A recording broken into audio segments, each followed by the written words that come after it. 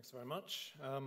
So you've had updates about the 100K every year, I think. Last year it was Mark Caulfield, the chief scientist. So I'm going to whip through the sort of introduction just for anybody who doesn't know what the 100K is doing, but concentrate mainly on things that have moved on over the last year. So the history, of course, is genome got sequenced, cost a lot of money, 3 billion, maybe depending on how you count it, back in 2000. And if you'd have done 100,000, then it would have been way beyond any sort of budget. But the price has dropped. This is an exponential graph. It's come down to around $1,000 to do a genome from $1 billion, which is one of the most dramatic drops of any sort of technology ever. As part of the legacy, the Olympic legacy, in 2012, the former Prime Minister announced this project as part of Life Science Strategy, and in July the next year, Genomics England was launched as the entity to carry out managing this project. Now, what was the project going to do? Well, the focus is on what can it practically do in the health service in terms of using whole genome sequencing for clinical care. There was a set of groups set up by the Chief Medical Officer to look at that and identified rare disease, cancer, and infections as being the targets. So Genomics England is focusing on the first two, so that's what I'm talking about. So this is, I think people frequently think this is a research project. It's really a treatment project. It's focused on NHS transformation, getting whole genome sequence into standardized care, and Sue will talk more about the future of that afterwards. It's all about doing whole genomes, not exomes, not panels, everything at a high depth, 30x coverage, which means this is a robust, you can look at every genome and interpret it directly. Timeline I've mentioned, but I think the two things to point out is we did a pilot initially. The pilot was done through the BRCs, but the main project has been done directly involving NHS England. So this project's got a number of objectives, obviously improving healthcare, but it's also got to stimulate wealth generation, stimulate a genomics industry in the UK. We're trying to create a legacy of infrastructure just so the NHS is configured in a way that if you think that it's useful to do a whole genome, if you want a commission for a particular activity, the infrastructure is there to support it.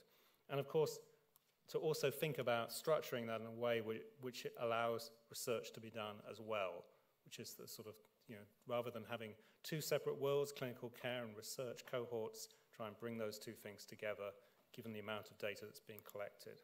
So this is what's been set up over the few years. You have little Genomics England in the middle.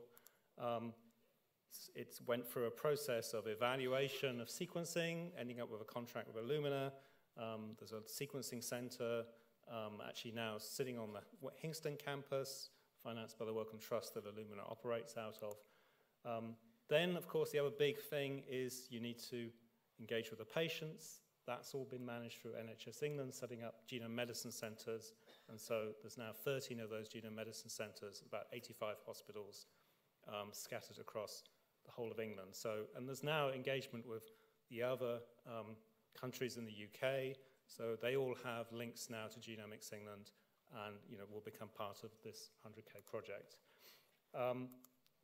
Of course, you've got a lot of data, and that's a key point. How do you handle the data in a way that you can do this clinical care and research? So there's a data center, but it's a government data center in the sense it's scalable, managed in a secure location under the G-Cloud framework, which is the government way of contracting IT in that sort of framework. So and that sits on essentially the NHS side of the fence in terms of how that data is handled.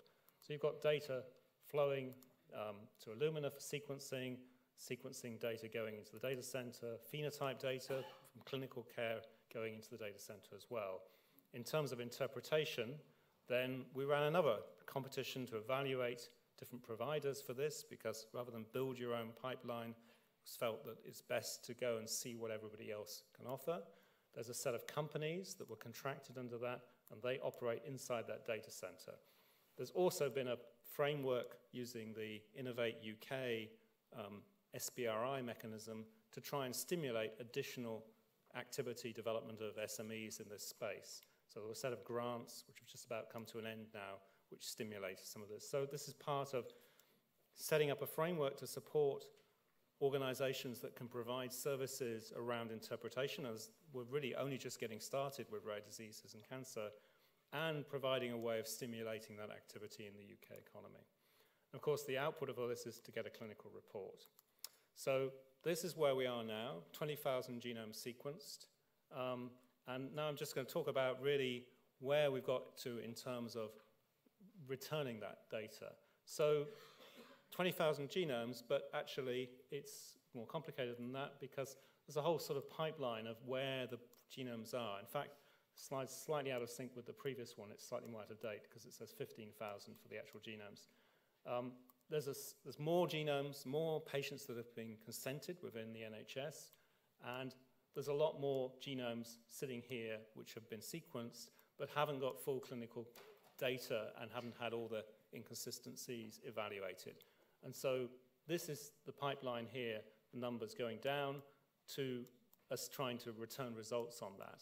So we're getting to a point, we have now got an active production pipeline running. It's only been since last August, and it's already returned more than 1,500 reports for families, that is. So this is actually, again, out of date. In terms of genomes, it's more like 3,000 genomes because every family structure, it could be a trio. It's not always a trio, but it's that sort of ratio. So what's getting returned to patients through their clinical care? So obviously, they're being put into the program because they have unmet clinical need around rare disease or cancer, and you're trying to see, can you use whole genome sequencing to improve that care? So the report is not a whole genome analysis, it's an analysis specifically to address that condition. That's the primary findings. There's also an option to have some secondary findings if the patient wants to consent for that. And of course, there's other information that's useful for families if they've got a child with a condition about the future risk if they have any more family members. So this is all linked to a patient panel. So there's very active engagement with patients and the public around how this is structured in terms of the consent arrangements. And there's now this panel, but there's also representatives of the panel on all the committees that operate to manage Genomics England and the data. Where have we got to in terms of recruitment, in terms of the different disorders? This gives you some idea of the spectrum of different rare disease conditions and how many families and how many genomes are now sequenced. In terms of this interpretation, though, it's a set of constructions. So firstly, there's a set of data models. So this specifies what's required to come from the electronic health records out of the EHR to support interpretation. Then there's a crowdsourced set of gene panels. You can think of this almost as an evolution of UK GTN specification of panels. We have all these conditions. What's known about which genes have been identified to be involved in that? And that's really being crowdsourced. You can contribute to that if you're an expert in a particular condition. And that leads to us identifying different genes and different variants as having different categories of likelihood of being causal. Tier 1 and Tier 2 means they're in the gene panels identified with that particular condition. Tier 3 are everything else, which might look highly as a possible candidate, but research hasn't previously identified it as being associated. You combine that with these interpretation providers who are automatically ranking the different variants that have been identified. A whole genome's got 4 million variants, roughly, compared with a reference. So there's a large number of variants to kind of categorize, to identify candidates that could be causal and the likelihood of that. And all of this is brought together through interfaces for the MDPTs in the clinical care system to look at data that's been aggregated and take decisions about what they're going to report. So this is arranged sort of like this. You have the data, it's going to the interpretation providers within the secure environment. It's being processed through the gene panels to tier the variants, and it's being made available to the clinical care system through these tools, one of which is this one, which has now gone active. It's been built by Genomics England, but the whole point here is we've got a component model, so we can evolve as new components come along. people develop them either in academia or commercial, these can be plugged into the system and it can evolve over time in terms of efficiency. So here you've got systems so that you can view the pedigree, you can download the report, and you can look at individual variants and decide if you believe them as a clinical care individual. So where we go in terms of what's the kind of output, so as I said, there's more than 1,400 reports that have been returned. Looking at the first few hundred of those, the kind of rates of return, these are of course all patients who have already been through the standard care in the health system, didn't get a diagnosis. So these are the harder cases that are still undiagnosed. Of these, we're getting 20% or more in this sort of first automatic phase being identified as real likely causal variants, another 10% that are possible. But this goes up as you get clinicians looking at the information in more detail. So there's a few examples of cases. So here's one, Georgia, 4-year-old now, and the identification here is a completely new gene which wasn't recognized before as being involved in this disease. There's nothing here that really is known as a particular actionability, other than, of course, you can inform the parents of subsequent risk, which is very low. This is Jessica, that's been talked about a few times before, an unexplained seizure. Existing testing didn't identify a gene, but whole genome sequencing identifies a truncation in a novel gene not associated with this. It's involved in glucose transport into the brain and actually suggests a possible therapy of switching to a ketogenic diet. And this seems to have actually improved Jessica's condition. Of course, you can also pass on information. Another case is a family with one child that died, and it was possible to go and look at what the cause in that child's genome sequence was. And this identified a vitamin B12 deficiency, and it's meant that the second child that also has this condition has been treated immediately with B12 and is doing well as a result. So these are a few examples out of the large set, but shows that it's not just about diagnosis. There are the possibility for actually identifying novel ways of at least trying out treatments in these individuals and improving their care. Cancer is a different ballgame altogether.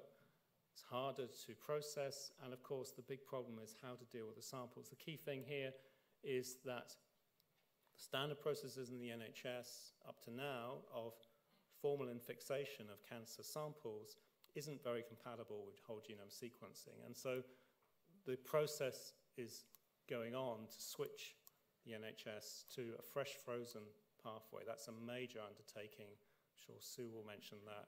Involves changing pathology services, changing theatre processes. But it is getting done, and there's now a process being set up to try and do a fast turnaround, because of course you're going to do cancer, whole genome cancer, it's only going to be useful for actionability if you can get the results turned around very fast. In rare diseases, it's not so critical, but in cancer it's really critical, so we're trying to get this down to 4 weeks. That's the target. And there's some accelerator centers that have been identified as participating in that early phase. There's around, where's it gone? There's around 2,500 patients who've been enrolled so far in this. There's a distribution of the cancers that have been taken up. And there's also an initial reporting system that's been set up to return results on this. Only a few hundred have been returned so far. And again, it's rather like the rare disease in case of classifying variants into different groups in terms of potential actionability, what we know about whether the variants that have been identified are linked to possible effectiveness of treatment conditions. So these results, there are reports that look like this, which look at the variants and will return a result to clinical care teams around the potential change in treatments accordingly. And that's integrated with external knowledge bases. So that's how we're setting up this initial reporting phase. and also to clinical trials, because in a lot of cases you can't cure the patient, but you may be able to induct them into a clinical trial around a new therapy, which is linked to particular genetic conditions. So that's where we are with return of results, which is the big part of this program. That's really up and running now in a substantial way, and will just accelerate over the months as the pipeline becomes more streamlined. Right, so one other thing just to mention, of course, is now we're returning these results on a large scale to the clinical care system. It's important to educate, there's 1.4 million people in the health system, and so the Health Education England program is a key part of this. It's also part of the 100K program to do MSc courses and other training online to upskill the clinical care individuals. Now, the other side of all of this is research. So the consent that's structured around this program is novel in the sense that it allows return of results, but also allows that data to be used for additional analysis. Some of that analysis is to improve the interpretation for that particular individual, but there's also just basic research as well. So that's always been a part of the program. So you have this system here, which is really just to return results, and added on are the ability to do research activities. But all of those research activities have to happen inside the data center. So there's a couple of bolt-ons to this. One thing is that there's the standard phenotype information that's collected to allow genomes to be interpreted for clinical care, but there's additional information in the health record system that can be extracted to inform research activity, and there's an additional sample that's biobank that's potentially available for additional research. So what are we doing with those kind of things? So firstly, on the data, this shows how much that's already been assembled alongside these records of these 20,000 individuals. There's all the HES data that has been extracted through NHS Digital, and there's this long list of targets of data that will be available in this data center alongside the standard data that's being collected as part of the interpretation pipeline. So this gives an idea. This is going to be a very rich research environment, because for the first time you not only have a complete genome sequence, you'll have this rich phenotype set of data as well, collected directly out of the NHS, with the possibility to go back and recontact those individuals as well. The biobank sample, there's sort of pilot phases going on in terms of looking at those samples and what can be extracted from them. The samples, of course, are being collected as part of the standard clinical care process. So exactly how this will work out in terms of what you can extract for RNA, et cetera, is being explored right now. But the other side of this is verification, validation of variants. There's a collaboration with the Mouse Phenotyping Consortium, so where there are some very clear, what appear to be clear variants which are unexplained in terms of how they function, there's the option to make some CRISPR-Cas9 mutations in some mice and explore the phenotypes in more detail. So that's the kind of research experimental activities that are getting going. But of course, the largest part of this research is the GSIP, the set of 2,500 individuals who've signed up to be part of different groups working on this data. And they're structured around different GZIP domains, and this sort of just shows some of the new ones that have been created over the last year in blue, and the status in terms of planning of their research activities. Now, the other side is the Gene Consortium, which is the commercial individuals who are also looking at this data in a sort of preliminary phase to see what value can be gained from it. So everybody's working inside. Up to now, there's not the GZIP are not in there, partly because of sorting out agreements with funders and universities. But the system that's being put in place to support this, if you think of what's happened up to now with whole genomes and other data like this, it's been distributed. You download it and you work within your own institutions. This is not the case here. It's all being supported within the secure environment. You run interpretation providers there to provide clinical care. You also, that's where the researchers have to operate as well. So we have to produce a Genomics England, an environment that researchers can operate in effectively. So there's tools around holding that clinical data. At the moment that's held in LabKey, but there's options for things like Transmart being installed in that environment, which many people have been used to for doing a cohort selection, etc. The novel thing is probably about how do you handle 100,000 genomes. That just isn't, there aren't databases with that many genomes, all the variants in those genomes. Most of the software systems, are not able to handle that.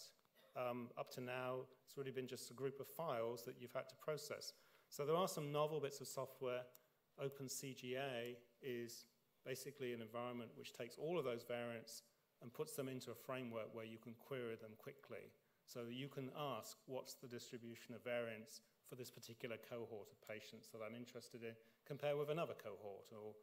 And so you can ask that really quickly in that sort of environment. So this is under active development, partly sponsored by Genomics England, partly through EBI. People will want some sort of interfaces within that environment to just find out how many genes are, how many genomes there are of particular groups.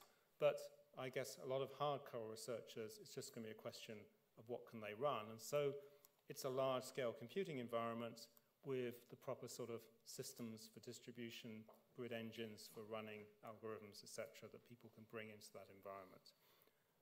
Can you take things out of that environment? Well, no, you can't. You can't take data out.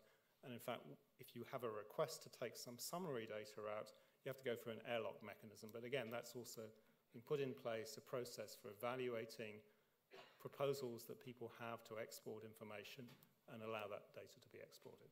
So that's the kind of environments that have been built up. You can kind of summarize it like this: a data center, run clinical apps for clinical care, research apps for research analysis in a single framework, with the data all being held on the NHS side. So from the point of view of consent of patients, patients are more comfortable in terms of the public engagement, the idea that their data is being used for research, but it's not, you know where it is, it hasn't gone somewhere else. This is a reading library. You can come in and look at the data, you can't take it away. And this potentially supports lots of other things. This is a pharmacogenetics stratified medicine meeting. Of course, we want to have this data used for other things. You can think of other apps being plugged in, linked to decision support systems, querying these genomes because of all this living on the clinical side of the fence in future. But how are we going to operate across the world where if every country operates the same thing, a closed system? Well, there's this thing called the Global Alliance, which is working out how you can federate data. So I think the idea is you can probably exchange information between different environments, summary statistics, and aggregate that statistics to find new discoveries that you couldn't necessarily find with a single country's cohort, but still do that in a way that doesn't break this idea of sharing an individual's underlying sequence unless they're prepared to consent for that. But I think it gives a way forward for the UK as a whole. This environment is what Genomics England's being used, but it's also what historically has been used by other things like the Data Archive for Statistics. They don't have to worry about return of results, but they're operating, many of these social science databases operate in the same sort of way of providing packages. Researchers can't take the data away. So this is a new thing for genomics and medicine to get used to, but I think it is probably the way forward. It's what NHS Digital is now talking about for a national platform for all records, as a way of supporting, well, the FAR Institute, but of course that's just been announced today as being the new Health Data Research UK, with the new director, Andrew Morris, who's sitting in front. And that's a potential way for this institute not to hold data, but to be able to access data for a similar sort of mechanism. And you can even think about these kind of platforms not just being at a national level, but being at a more local level. I'm from King's Health Partners. Everybody in the UK and in England is being now organized around these STPs, these regional organizations. All of making that operational for clinical care is going to involve a lot of linkage of that data. And we should try and do analytics on top of that as well. This will be a richer environment, maybe for clinical care analytics. But in order to have the consent under control and keep patients happy, we have a local care record which patients are happy with in our local region. These can potentially, I think, also become platforms where you can do analytics in these sort of frameworks where you don't take the data, you have to do the analytics within a secure framework. And some of that will, of course, pass up to the national level. So I think this is the sort of summary of the whole where Genomics England and this platform has taken us.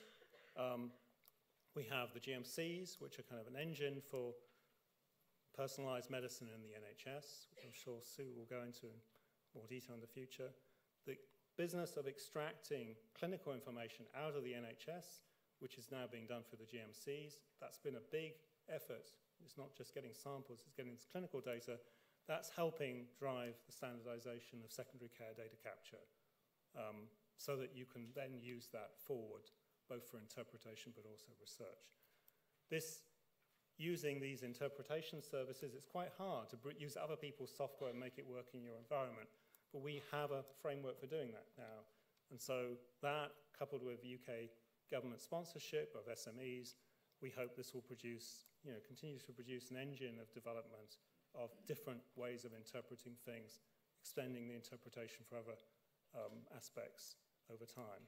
And then this business of this data center design, that this maybe can solve the problem of NHS data not being accessible for research while making patients happy with being able to with their data being used in this way. So there's lots of, this is a sort of summary of the overall project, but I think we'll just say thanks to everybody who's contributed to this so far.